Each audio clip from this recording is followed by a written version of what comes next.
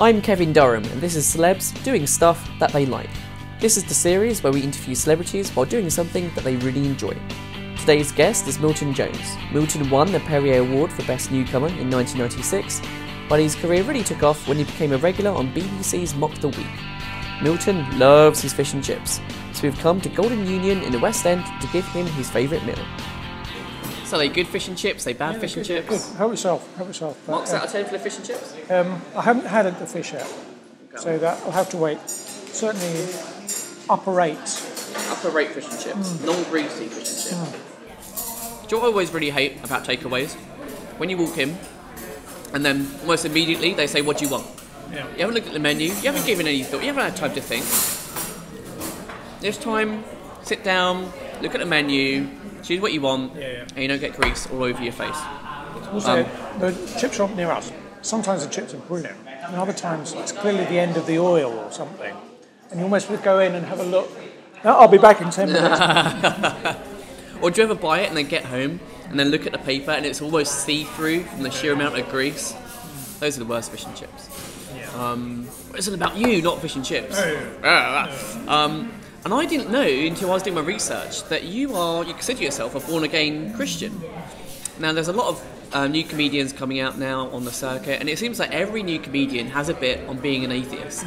So when you hear something like that, does that pee you off? Or do you get annoyed? Do you have arguments over it? It depends what they're saying.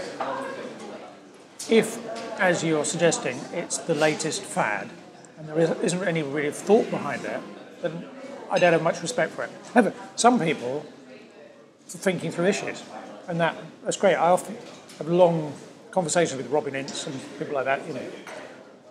We're both open to the idea that we might not be completely right about everything, which is kind of a key thing, I think. So it depends what they're saying, I think. So what would make you angry? What would make you kind of mad? If they just literally ripped into religion, said anyone who believes it is a knobhead? Would that kind of... Yeah, that would... Yes, I think that is the thing, actually.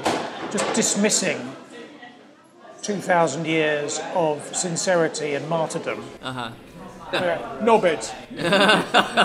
Hang on a minute, hang on, hold your horses. Yeah. So exactly what are you offering in replacement of this? Is it? Because otherwise I'm thinking maybe you're the knobhead. Yeah, you're the knobhead's over there, not here. In fact, you could argue that to have a faith is true alternative, rather than... But there are plenty of people... What I find is that a lot of people do have a faith, it's just not stuck in organised religion. And either it's maybe it's a different religion or a version, either people have been to church and didn't like it or whatever it is and had something go wrong and have had to sort of make their own faith or have their own way of seeing things. And, in a way, church is just like a gym and it doesn't make you fit in itself. Yeah. It's just useful if you can use it. Yeah, a less sweaty gym. Yeah, less sweaty, although I've just come back from Uganda. All right, so it's no use if you just stay and show off to the other members. Anyway, you actually should be preparing yourself for going out and doing some team thing somewhere. Sure. So don't get me started. So what's the biggest argument that you've had with someone over religion? Have you had an all-out blazing row? No, because I wouldn't say argument. I've had discussions. In fact, I did Richard Bacon's show on Radio 5, and we were talking about something else, and he said something about Christianity, and I said, well, I'm a Christian. And there was like a gap of about 20 seconds on there before he said, you're a what? Awkward pause. Yeah. So I explained to him, and then he listed all the bad things the church has done, which is, irrefutable in one way. And what do you do in that position? Do you feel like you want to walk out of that show? Because obviously, if you walked out, that's going to be bad. I know him, and you get on perfectly well with him, but he didn't know. So, but in a way, I have to say, well, okay, you have those opinions, whoever you are, say, slagging off Christianity. What are you replacing it with? And you clearly believe in good and evil. Why? if you don't have a faith of any kind, if you have no absolute to trace it back to, you know, how are you thinking your life will work out or be measured, or what happens when you die? What did he say? Did he come out with an answer? No, I can't remember. I'm sure he went into adverts. It's strange because there aren't any on BBC 5. Yeah, exactly. Just made them up. Yeah. The other thing I wanted to touch on, you're a bit of a dark horse online. I couldn't really find much about your personal life. Really? Yeah, not much. On Wikipedia, you're married, 3 kids. That's it, pretty much. It's like 2 or 3 lines. So how did you meet your wife? Youth group years ago. I mean, Christian thing. Yeah, it was. It was, and that's how I met my kids as well. You'll do. Uh-huh. No, a long time ago, and yeah, we've been together ever since. And is she a big fan of comedy as well, or is she a polar opposite? Does she still find you funny? You'd have to ask her that question. Uh-huh. All my kids and my wife have my jokes tested out on them, so they're very dismissive about what they don't like. Uh-huh. But there are things they really do like. So the fans of Modern Family say the what's it called? The Huth family thing. Anyway, it's an American thing. The American thing. So we like, it tends to be American stuff actually. It's Cheers or Frasier. And but also they get free tickets to stuff, so they can't complain too much. Do they still find you funny, or have they grown a bit when they see their old man get on stage? Their default position is, that's not funny, Dad. It doesn't deter me though. Yeah. So I know if I do make them laugh, then that actually is quite funny. Uh-huh. So, and also what they do now, they know that jokes are money essentially. So they say, how much is this one worth, Dad? And they've... Oh, so you've got a little business going on with you right now. Yeah. Do they ever write any jokes that you use though? Or they have done. I have done over the years. My son, when he was only 9 years old, he said, Dad, why don't you write a sketch about a football commentator who says it's really easy to commentate because their names are all on their shirts, uh-huh. And then do it, and Vodafone, passes to Vodafone. It's a nice little sketch. He also came up with, is it just me or does the Queen's face look like a coin? Have I heard you do that one before? That sounds like something you've probably done on stage. So I used it. Yeah. And paid him 10p.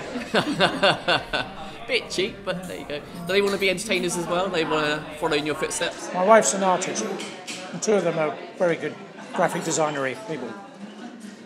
My eldest son, I think, he wants to be a writer. Comedy writer, or? I don't know, I'm not sure what he doesn't even know. He did English at Kent. So I think he'll end up doing something like that. But probably not comedy, I don't know, who knows?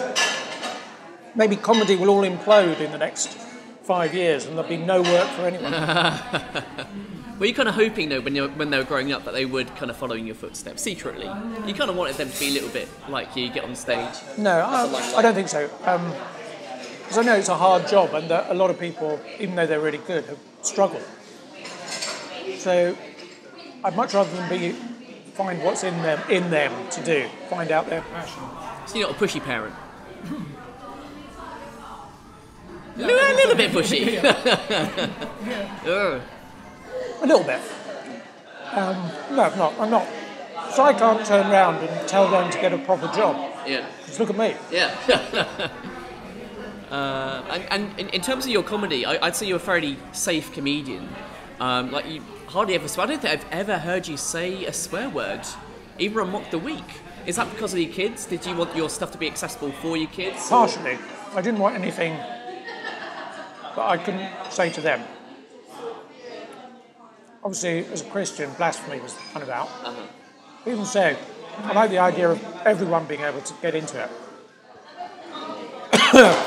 Which means now, I look out, and there are whole families in the audience. And it's, I like that. Yeah.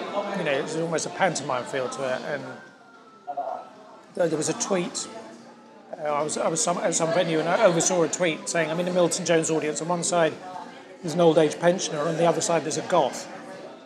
And it's all very mixed. It's a broad spectrum of people that you're reaching. But I quite like that idea. It also means I can play mainstream Saturday night sort of audiences. Exactly. That must have been part of the equation. You must have thought, yeah, if I do the sweary stuff, then I'm just not going to hit the mainstream as well as if I kept it safe. I mean, it wasn't as well thought out as that, but effectively I wanted to communicate with as many people as possible. And I've always been asked to do other charity things or church things even, where just forget doing it, never mind swearing, forget doing anything too niche. You just need to hit as many people as possible.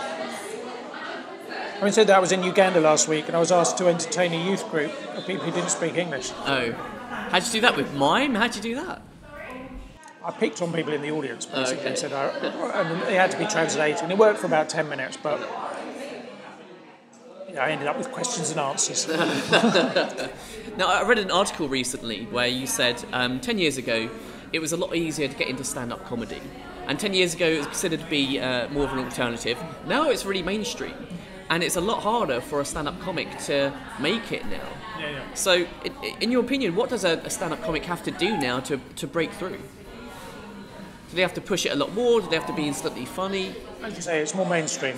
And I think it's harder to have an original voice. For a start, there's so many people doing it. And so many courses. And inevitably, if you're on a course, it may help you in some ways, but you might end up sounding a bit like your tutor in terms of your voice. Yeah. So, what I have noticed, I was out in Australia earlier, and there were a few comics who are travelling the world, doing 3 months in Adelaide, Melbourne and Sydney, and then in the remaining 9 months fitting those gigs in England into the rest of it. And I think there's also, we're a few years off it, but a world circuit developing. Yeah. Not just festivals, but like venues, Moscow, Berlin. I suppose that Eddie Izzard has trailed away in terms of other languages. Are you tapping into like world circuit? Me? Yeah. Not really, no. It's harder for me. Because of the kids and the... Well, no, forget them. Oh, what they care. Because what I do is wordplay. Oh, and it doesn't translate that well into other countries. Yeah. I've got enough to get by. Would it work in America? I've only ever done Montreal, and I had to pick and choose my stuff quite carefully. So, I can do 15 minutes in Holland, and I can do Norway, but a lot of the stuff just doesn't work. Do you think there's too much stand-up on TV now? Do you think there's just... Because almost every other programme is a panel show in the evening. There's always like one prime time channel with a panel show, and then like a rerun channel like Dave or Gold with a panel show at the same time. Is that just too much? Yes. Yes. There is too much. I know why there is too much. It's because it's quite economical to put on. It's a person talking, or people talking. And, compared to doing a classic Dickens drama, it's so much cheaper. Yeah. So, what is interesting is comics migrating from that to other things. And whether it could be presenting or acting, or, it's a great opportunity for them. I'm sure in a couple of years the panel games will begin to shut down a bit. Yeah. And it will go to something else. Oh, really? You think it will decline? Well, people are fed up with it. And also, it's just the way art goes, isn't it? It goes in cycles. And then as the next generation come through, they go, no, this is what the last generation did. We want something fresh. Something new, something fresh. Have you ever thought about putting together your own panel show and trying to pitch it? Yeah, but the trouble is, even on Mock the Week, I'm the man who does the non-sequiturs, the crazy neighbour next door. Yeah. So for me to... I should never MC a comedy show. I have done. But it's wrong because it gives the whole evening a slightly odd feel. A weird kind of clearing. So I suppose I could be in a show. It could be like a Shooting Stars kind of thing where you can really play off the weirdness. Yeah. I could see it working really well. Maybe. I want to cut if that runs. Fair enough. Yeah. It's a good idea. And in terms of Mock the Week, I interviewed Nina Conti recently. She avoids going on that show because she feels it's too gladiatorial. Everyone's trying to fight for a bit of time, get your gag in. Do you actually enjoy going on? It must be great PR and I mean, it's probably really kind of helped you launch your career in a whole new direction, but do you actually enjoy it?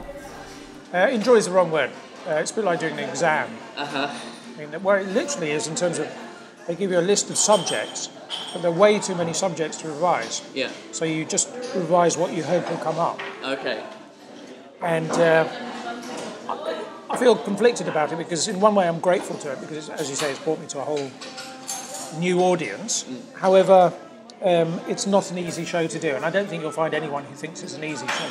Everyone gets on fine, but it's hard work. Yeah. Are you not like driven by fear though when you go on that you might not come up with something either funny or you might just choke a bit? Yeah, and I have done. Oh, have you? I think probably the first couple of times you do it are the hardest. Yeah. Because the audience don't know who you are. Yeah. You don't know if you can do it. But as I say, what's been useful for me is because I do short bits. And if I was a storyteller, it'd be a lot harder to get word in. Yeah. And also I don't even talk on subject. I just throw in a bomb and get out. Yeah. So in a way, I'm cheating. You ever fallen out with anyone from Mock the Week? No, it's not worth it. The only frustration is that the way it's set up, it's always 7 people trying to get through a door for 2. And so each time you're trying to get in. Yeah. And so many times I've got something and I can't get in. Yeah. And that is really annoying. How do you mean? I've got something funny, I think. Okay. But there's no gap. Okay. Everyone's kind of back and forth. And then the moment passed. Exactly. Yeah. And you can't go back. So that's frustrating. In a way, I quite like them to do 10 minutes filming of me at the top. And I just do all my bits and then I can go home. Do you think you'd ever take Dara's job if it was offered to you? As I say, I shouldn't Make MC. it a bit weird. I think it would have to be a different show. Different show. I would say Dara's very good at everything. Jokes, pre-written, improvising, being a nice person and saying no, and directing the whole boat.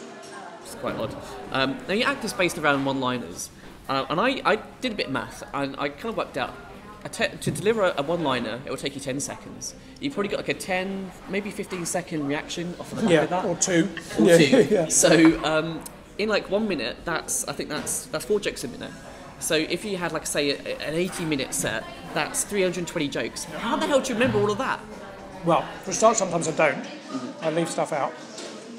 But I tend to remember them in subject chunks. Yeah. So I put all my romance jokes together, I put all my school jokes together. And after I've done it 3 or 4 times, then I have a sense of what I might be leaving out or need to put in next. Just practice, basically. But sometimes, usually I come off stage and go, forgot that bit. Yeah.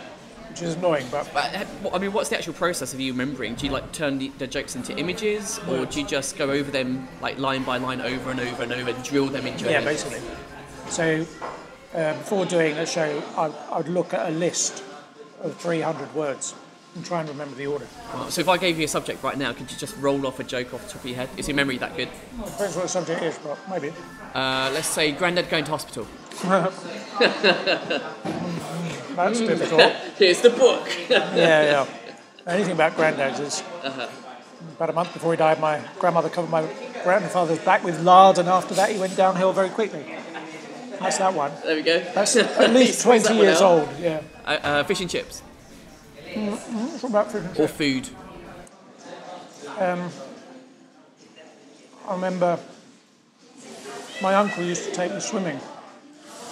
He used to climb on his back, go out into the ocean, get a really good look at the fish. Because years before he was attacked by a shark and he'd been fitted with a glass bottom. Well, you're good. Let me see if my cameraman can come up with something. Any suggestions on what Milton could do as a joke? Quick subject. Vinegar. Vinegar? That's hard, vinegar. Yeah, that's really hard. Condiments. Condiment. Oh, yeah. Awkward, isn't it? When you end up in prison, because you're in a cafeteria, and an old lady was rummaging through the condiments. She said, "Assault, please." Boom, boom! You're like the new Bob Monkhouse, that's what you are. Now, what happened of Rooms, or House of Rooms? House of Rooms. Like, go anywhere, did that get dropped? Yeah, a lot of people liked it, but the lady at top of Channel 4 didn't. So that was the end of that. But we're working with something for the BBC at the moment. hopefully we get there in the end, but it's a long, slow process, as you know, so Yeah. just keep going. What is it? Can you tell us? Can you tell us what it is? Well, I don't know what the title will be. It's me and my dad in a shop. Like an open new hours kind of thing? No, it's a pound shop, and he wants to put me in charge of it, but I'm incompetent, basically, so he can't retire. And it's a little parade of shops. So that's the gist of it. Have you filmed the pilot? Is that No, scheduled in? no, we've done 2 scripts. 2 scripts. We've got a reading, so we'll see. In your position, though, it must be really easy to get stuff commissioned. No. It must be... Very fun. Really? Because you know, obviously, all the people at the BBC, and you've got a really big profile. Everyone knows you. For a start, they all play musical chairs every 6 months. So Yeah, I found this out. Yeah. Which is very annoying. But I think people will read what I've written. But then you get into, even if they like it, there's no gap for 2 years. And can we just have a meeting about this or that and that? And then they change around again.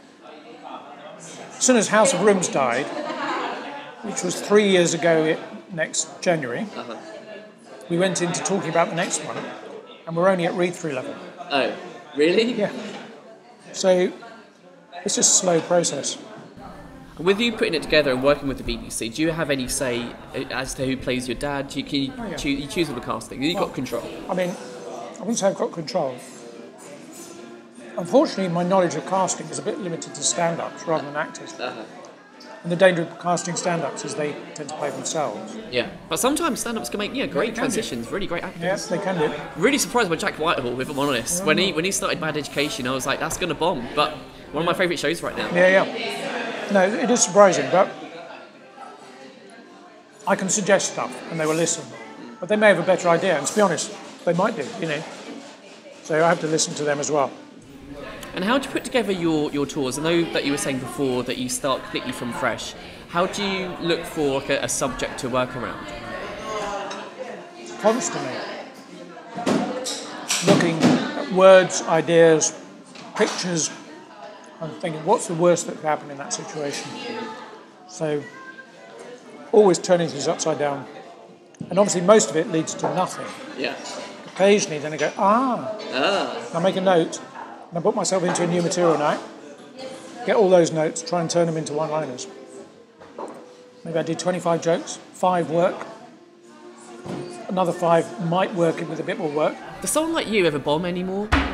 You still bomb? What? Completely. You do like a 5-10 minute gig, and there's just silence, awkward silence. I think your definition of death changes as you get more experience. But I know sometimes in the next 6 months it'll be a really difficult gig. Probably be a corporate thing, or where the microphone doesn't work, or something really basic. And I think that's part of being a stand-up, is to learn to live with that. Just knowing that at some point you'll be in the wrong place at the wrong time. And that's how it is. First gig, good or bad? Did you die or did you do well? First open spot, died horribly. How long was it until you kind 2 of... years. 2 years? So you kept dying for 2 years? No. I didn't do another gig for 2 years after that one, yeah. You were that put off? Yeah. And then it went well, and then it was okay, and I think what you mustn't do is just book one gig in at a time, because then you're always measuring yourself about how that gig went. Yeah. Because if you book 10 in, then you can take a sort of average across them. But yeah, tiny little gigs also are at the mercy of the loud laughers. You can never, friends in the audience or whatever it is. Yeah. You think you're doing really well, and then you face a real crowd, and So, it took a long time to get going. It takes a long time to find your own voice. And so from that point, that gig, the way you died, and you had that 2 year break, how long was it then that you, how long after that did you win the Perrier? I became best newcomer 5 years after that. 5 years after that? Yeah. So it took a while. Exactly, it took a while. Yeah. Very good. Well, that's the way it is. And do you get annoyed when you see some comedians who just kind of get a hang of it really naturally and really quickly? I mean, some of them just kind of it's almost like they start and they're just good. They're just naturally good. I've been around long enough to know that it goes in cycles. Some people start really quickly. Yeah. They get to 20 minutes And they may not change for 10 years from that point. Yeah. I mean, literally words, they may be the same. And other people, perhaps more like myself, start slower and gradually ramp up. I'd say it's hard for kids or people in their 20s because they haven't had the life experience. And we all started by doing an impression of a comedian rather than actually being a comedian. What was yours? Well, no, not even like an impression of someone who existed. Yeah. But like you're almost like a teenager at a party, pretending to be bigger than you are. Yeah. And you're a bit like some other people around at the time. Which is used, it's like a plant growing up a stick. You know, the stick is the established comedian. But eventually, hopefully, you go off. Look how greasy my hands are. Yeah. Eventually, you go off and do your own thing. But you sort of begin on the template of someone else. Yeah. So when you were writing, did you find that you were writing in someone else's voice? Were you writing in the voices of When I started, I was writing in 100 different voices. That was a problem. It wasn't until I developed the idea of the hair and the jumpers, as it was. And did your sets become a lot easier after that? Yeah. I'm guessing because people established you very quickly as the weird guy left field. Yeah. They were acted as a signpost to where I was coming from. Yeah. So that was handy. Gave me another 10 seconds at the top of the show. While people went, look at this bloke. And they expected me to say odd stuff from that point on. So that worked really well. Whereas before, sometimes it would work, sometimes it wouldn't. Sometimes the jokes weren't consistent. And people would say, you've got good jokes, but I don't know what I'm booking. It's a bloke with good jokes, so, you know. I guess that must have really had you stand out from the crowd back then, because I can't imagine too many people kind of doing that kind of thing, white shirt, big hair. Yeah. And that was handy. I mean, I had to play around with the level of it in terms of how stupid it actually was. Oh, really? Was there a point where you were too stupid? Yeah, I think the hair went too high. Did you have a ruler and measure it? 10 centimetres? No, that's not good. Got bad reaction, 5. I usually say the thicker the crowd, the higher the hair has to go, because it needs to be cartooned for them. But I think sometimes I went a bit too far in terms of just being too stupid, and then that didn't make sense because the jokes were quite clever. Yeah. So it's a fine line. But if someone comes to see me do a radio show or record it, I don't even bother with the hair. Just they know what they're in for. Yeah. And tell us about your tour. Temple of Daft. So it was like an Indiana Jones poster with Milton Jones, Temple of Daft. And it'll be more of a narrative, but with lots of silly jokes in. Again, nothing heavy, nothing a clever 11-year-old won't understand. What's the narrative? Well, this I'm still debating. It's not going to be an Indiana Jones spoof, but it'll be that kind of a story, probably based in the town I'm in. What town is that? Well, no, wherever I am on tour. Oh, I see, okay. So you make it quite regional? Yeah, yes. And the anti-hero may have the accent of the town. See where I go. But to be honest, I haven't finished writing all of it, so it's quite hard to be specific. There'll be lots of silly jokes, actually. Aren't you a bit worried that you've got like a few months until the tour kind of kicks in and you haven't got a tour yet? You haven't finished it? You know how it was when you did exams at school? You kind of had to wait till the last week before going, and then you cram it in. Yeah. And so it's a bit like that. How many open mic spots do you do when you're preparing for a tour? Do you do quite a lot? Yeah, one a week. One a week? Only one a week? You may speed up towards, depending how I'm doing. Yeah. But because if I do 10 minutes, that is 40 one-liners. Yeah. So I can't really write much more than that in a week. And most of those will fail anyway, so it should be all right. You're doing a few festivals this year as well? Yeah. I think I heard you're doing the Henley Festival. Henley Festival, Latitude, Reading, Leeds, Camp Festival, several others as well. So yeah, I'm doing quite a lot of festival-y type. I think every town that has a marquee and a microphone has a You're there, basically. And how are your granddads doing? All 38 of them? Well, some of them have died. Oh. Yeah, but that's all in the joke.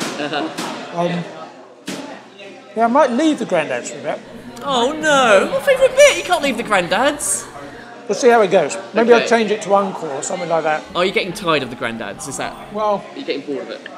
I did open my last tour with me doing Grandad. I may do that again. I'm not sure. I may have done it. I might have a different character. You should carry over with the granddad thing. You should. Yeah, I'll be upset. I'll cry. I'll come here. I'll get a big cup of tea. I'll cry into my fish and chips if there's no granddad in your new tour. Just for you. Just for me. Thank you. Yeah. Marks out of 10 for the fish and chips. You've had some fish now, so you can rate the whole thing. 8.5. 8.5. Not quite a 9. I'm a very tough taskmaster. 8.5 is still good. Yeah, it is good. Very good. Cool. Well, Milton, thank you so much again. Enjoy the tour, Pleasure. man. Pleasure. Cheers. Thank you.